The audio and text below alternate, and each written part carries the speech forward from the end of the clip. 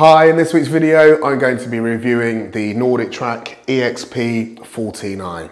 And I'll tell you why I think this is the Goldilocks of treadmills. It's got the right balance of quality. It's a fantastic treadmill, but as we know, fitness equipment is expensive. The price on this, I think, is really good as well. However, as good as this treadmill is, it's not perfect. So let's get cracking. I've had this treadmill in my gym for a couple of weeks now, and the hardware has been excellent. The build quality on this has been really good. Like all treadmills, though, you will need two people to build this tread. But once again, it was easy. It probably took me about half the time it took to build my NordicTrack 2450. One thing I really like about the EXP 14i is that it's got this great space-saving feature, so that when it's not in use, it easily stores upright like this, and it actually comes into the room less than a stationary bike would. To bring it down, you just press the hydraulic pin here, comes down fast at the start, and then it's like a soft eject, if you remember what they were on tape decks. I love working out, and I'm in here probably 5 or 6 times a week, and I split my cardio between a treadmill, a NordicTrack treadmill, and a NordicTrack stationary bike, the S22i, which is a fantastic bike. And one of the reasons why I much prefer a treadmill to running outside is just because it's much easier on my joints. If I run outside, which I don't, if you see me running outside, then you better start running because something's gone very wrong somewhere, then I really feel it afterwards. When I'm running in here, as long as I warm up, which I do before every workout, I feel great, the workouts go well, and I don't have any effects afterwards, after the run. Another benefit of these guided workouts, the reason I'm not showing you it on the treadmill is because to show you on the tread, then the tread belt would go round and it'd make a noise. I'm showing you the workouts on the TV. This is a fantastic one. This is the 2022 Boston Marathon with Tommy Rivs. A fantastic workout. It's over several parts, and no matter what your ability is, you can do it, and I'll explain why later. One thing that the EXP 14i manages very well is being firm enough to give you confidence when you're walking, running, or hiking, but at the same time giving you enough cushioning to avoid any sort of discomfort or injury. And to give you some idea of what the treadmill sounds like, here it is. And what I find is when I've got my headphones in, I can't really hear that, but if you're running using the speakers, then you will hear the belt going round. One thing I've always struggled with is tight calves. I'm not going to tell you what I call them, but let's just say they're always looking to speak to the manager. And I've found that with just a 5-minute warm-up before getting on this treadmill, I'm fine. Each workout generally contains a short warm-up anyway, but I haven't had any problems with injuries. It's been a real pleasure to use. I would score the running belt on this treadmill a solid 8 out of 10. It really is quite good. I've got the 2450 here and I've got lots of experience on this treadmill. I would give this one a 9. So the 2450 is slightly better, but the EXP 14i is a lot cheaper and it's also very good. And that's why I feel that the EXP series is the Goldilocks of the range. This is the 14i, this got a 14-inch screen, the 10i has a 10-inch screen, and the 7i has a 7-inch screen. Now there are some plastics here, but you only touch this area when you get on and off. The main touch points, or the 2 touch points really, are going to be the belt, which is very good, and also this tablet, which is also very good and really responsive. I like the 14i because it's got the 14-inch screen, but if you go for one of the smaller screens, there's also a tablet holder here. If, for instance, you want to watch middle-aged men on YouTube in their PE kits, each to their own. If you're thinking about buying a NordicTrack EXP 14i or any other piece of NordicTrack equipment, I'll put a link in the description and that will take you to the best price on their website, and it also helps support the channel, which is greatly appreciated. All NordicTrack equipment runs iFit software, which I'm going to show you in a moment, and it's excellent. When you first get your treadmill, it will give you a 3 months trial, and then it will ask you to sign up for a monthly membership. My advice would be just to go onto iFit's website and decide which membership's right for you. So we're a family of 4, and at least 2 of us, the kids, they said they would use it, but they don't. we're a family of 4 and there's 2 of us using this. So we have a family membership and we buy that annually, and we bought it last year for a year and it was $250 for the year, which is a good saving on paying for it monthly. That was in the Black Friday sale. If you're a sole user, it will be even cheaper than that. So have a look at the membership options, either on the iFit website or NordicTrack's website, and you could save some money over just saying yes to a free month and then paying for a family membership, especially if you don't really need a family membership. This is the screen you see when you first get on the tread. So currently I'm doing a hike, a series of hikes, which are excellent. I can recommend them. And they're actually quite hard. It sounds like they're easy, but they're not. And then you've got the latest from iFit. So this section here shows you the latest workouts that have come up from iFit, as well as latest programs.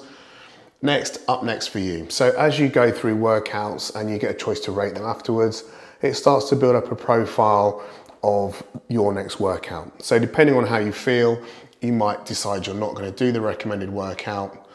But what you can do is you can say, look, I'm not going to do that today, but you can click on it and then you can click the schedule button and you can say, I am going to do that workout tomorrow, and it will schedule it for you. And then today you can do one of these instead, for instance. There's also challenges on here, as well as recommended workouts, so based on what you've done. And then you've got recommended series as well. You can also browse by category: running, walking, mind, hiking, etc. A feature which I love about this treadmill, and almost as much as the feature I'm going to talk about after this one, is the Smart Adjust. So when you're on a workout, for instance, if you're on a hike, the treadmill will automatically adjust up and down. It can go up from 0 to 12 degrees. If you're going down, it won't go below 0 on the EXP 14i. On the 2450, which I'm pointing at and you can't see, that goes to -3, which does make a bit of a difference for your workout. It uses a different set of muscles than just being flatter on the incline. However, before getting the 2450, which I'm still pointing at, I've never used a treadmill that declined. So without feeling that feature, I wouldn't be missing it on this really. But if that's important to you, then you may want to consider a 2450 over an EXP 14i. I mean, I wouldn't think it's a deal breaker though, not having that decline feature. One thing I really love is the auto follow feature.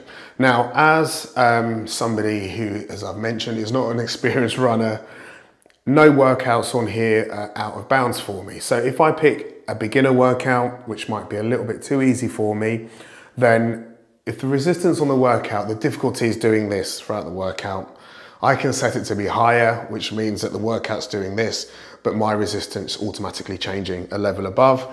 Conversely, and what happens more often than not, is if I pick an advanced workout, then the difficulty is up here, but I've got it set to be a level below when I'm doing my workout. You just adjust it once in the workout and it remembers that setting and carries it through. It is a really good feature. So when you're looking at iFit's library, there's 17,000 workouts on here. You're not restricted to your skill set. If you want to do a beginner, you can. If you want to do an advanced, you can. It would just be changed to suit your needs. But as much as that is really impressive, what's more impressive is the active pulse feature. So if you wear a heart rate monitor, I wear a Whoop, then it will link seamlessly to the machine and it will keep you in the correct heart rate zone. And that means I don't have to make any adjustments to the treadmill, to the workouts on the treadmill. I just put the smart heart rate adjustment on, and then as I'm working out, it will see my heart rate go up and it will say you're slightly higher than what we would like to see, and it will reduce the intensity for me. Or if it sees my heart rate drop below the intensity it wants me to be at, it will raise the speed and resistance on the machine. And one thing I've got my machine set to, which you may or may not need, is I've got my machine set to not go above 7 miles an hour. Because one thing I was worried about was, will the auto adjust run away from me? It never does. But you can cap the top speed on your treadmill just in case if you really want to. And with this active pulse feature, I can recommend, say, this run to my wife, for instance, where my average speed might be 4 to 4.5 miles an hour with a maximum speed of 6 miles an hour. My wife will get on the treadmill, do exactly the same workout, and her average speed may be 6 miles an hour and her top speed 7.5. I'm going on, but it is just such a good feature. If you prefer to do things manually, then you've got your controls here. So these are your gradient controls. You've also got a start and a stop button, an emergency button as well. It also has auto fan, which I absolutely love. So you can adjust the fan to a speed that suits you, or it can be automatic.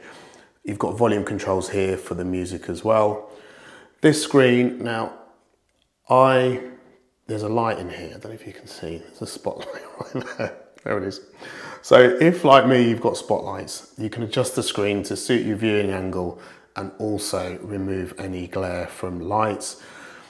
What's not coming across as much on the camera is this surround. So this is a little bit of a gloss finish, which I'm not so keen on. I prefer a matte finish or something to match the bezel on the actual screen here. And your speed functions are all here. So in conclusion, we really like this treadmill. The 3 brake horsepower motor will suit more casual runners like myself and more experienced and faster runners like my wife, for instance. The size is very good for home use. It will fit in most homes very easily. And I love the fact that it actually folds up when not in use. After all, we're on this treadmill probably 3 to 4 hours a week, which means there's 160 hours plus where it's actually just sitting there switched off. So the ability to be able to fold it up is a good one. The content from iFit is excellent and is the main reason why I switched away from riding and running with Peloton, who I'm a big fan of. I do like Peloton, but there's only so much stimulus you can get in a class environment. So doing a strength workout or a workout here in Jamaica is more interesting to me than doing one in a studio, for instance. And it's the same with the rides and also the runs. And as for the machine itself, at this price point, I think it's excellent value for money. And I do stand by what I say. I think it's the Goldilocks of the range when it comes to NordicTrack's treadmills. Well, I hope you found this video useful. If you want to see my review of the 2450, the NordicTrack 2450, then I'll put that up here. And until next time, see you soon.